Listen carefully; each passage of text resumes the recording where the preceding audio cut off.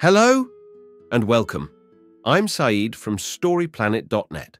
Dive right into the essence of the most captivating books without reading them cover to cover. Whether you're on the go, at the gym, or just relaxing at home, we offer you a unique and enriching listening experience. Today, we are exploring the book, How the Mighty Fall, a creation by Jim Collins. In How the Mighty Fall, Jim Collins delves into how prosperous companies can fail abruptly due to poor decisions, providing leaders with guidance to avoid similar missteps. Before we delve into these revelations, it's interesting to note that Jim Collins, a renowned author and business expert, has penned successful books such as Good to Great and Built to Last.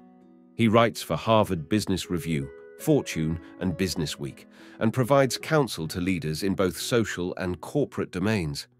With 8 key ideas to unveil, brace yourself for a deep dive into this captivating book. On storyplanet.net. To start, the text discusses how businesses recover from decline and the benefits of this process.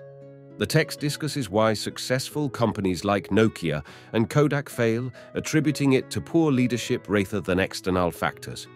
The book, How the Mighty Fall, argues that mismanagement by leaders leads to the downfall of these companies.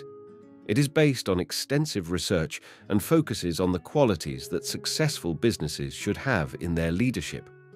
Key idea number 1. All companies and institutions are susceptible to decline, regardless of their size or success. The text discusses the rise and fall of the Roman Empire and draws parallels to modern-day business examples, such as Nokia and Bank of America. It highlights that the decline of large entities is often self-inflicted due to mismanagement rather than external factors.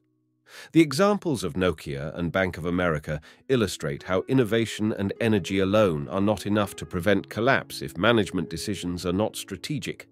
Key idea number 2. Successful companies may become arrogant and fall victim to hubris. Greek tragedies often feature heroes who fail due to hubris and excess of confidence. Similarly, successful companies like Motorola and Circuit City can also succumb to overconfidence, leading to costly mistakes. Motorola's insistence on the outdated StarTAC phone, despite industry changes, caused a significant drop in market share. Circuit City's neglect of its core consumer electronics business in pursuit of other ventures ultimately led to the company's downfall. Key idea number 3. Chasing unsustainable innovation and growth levels can cause companies to lose their focus. Many successful companies fail not due to laziness, but because they strive to be overly innovative and grow too quickly, neglecting fundamental business practices. Rubbermaid excelled in innovation, but lost control of costs by introducing too many products too quickly, leading to a decline. Some companies aim to grow too fast to meet shareholder expectations, which can result in unsustainable practices and eventually lead to major losses as seen in the 2008 financial crisis. Key idea number 4. Companies often neglect or shift blame when initial signs of deterioration become apparent. Ignoring valid criticism can lead to significant mistakes for companies, as seen in the example of Motorola's failed satellite phone project, Iridium. Instead of addressing shortcomings, companies may choose to ignore criticism or shift blame externally. To succeed, businesses should embrace criticism constructively and make necessary changes based on feedback rather than sticking to flawed beliefs or practices. Key idea number 5. Companies often respond to crises by either making bold, risky changes or by deciding to abandon their efforts altogether. Business leaders often respond to crises with panic and hurried decisions, seeking a silver bullet solution for all problems. Attempting radical changes, like implementing new technology or overhauling business culture, rarely leads to sustained growth and can even worsen the situation. Hewlett-Packard's experience in the 1990s with sweeping changes, including a new CEO and image overhaul, resulted in decline and eventual firing of the CEO. In some cases, companies may need to accept decline and give up, as seen with Scott Paper, which ultimately resulted in massive job cuts and acquisition by a rival company. Key idea number 6. Focus on improving your attitude to prevent self-inflicted decline.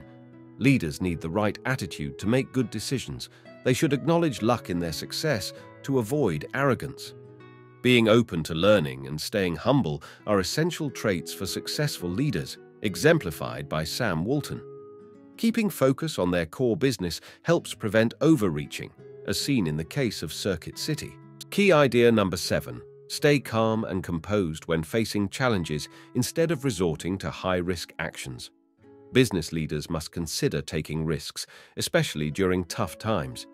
While risky strategies are acceptable, it's crucial to assess potential consequences. The waterline principle highlights the importance of taking risks that can be repaired if they fail. Avoid dangerous risks that could sink the boat. Sweeping changes to business strategies should be avoided, as small, manageable risks are preferable. The key is to build upon successful risks rather than making extensive alterations that could lead to instability. Key idea number 8. Companies can bounce back with determination and willpower. In times of crisis, giving up may seem like the only option for individuals and companies.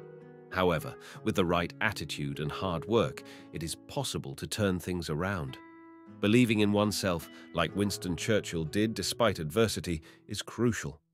Additionally, dedication and relentless effort, exemplified by Anne Mulkey's leadership at Xerox, can lead to remarkable recoveries even in the face of significant challenges. In conclusion, the key message is that any company can experience failure and decline, aggravated by panic-driven actions. Leaders should stick to good business practices, remain calm, and focus on the company's strengths. Actionable advice includes taking small steps towards goals for higher chances of success, taking responsibility for failures, and solving problems independently. Thank you for listening to this summary. If you enjoyed this exploration, we invite you to discover other fascinating books on storyplanet.net. Don't wait any longer. A multitude of books, stories, and knowledge await you there. See you soon on storyplanet.net.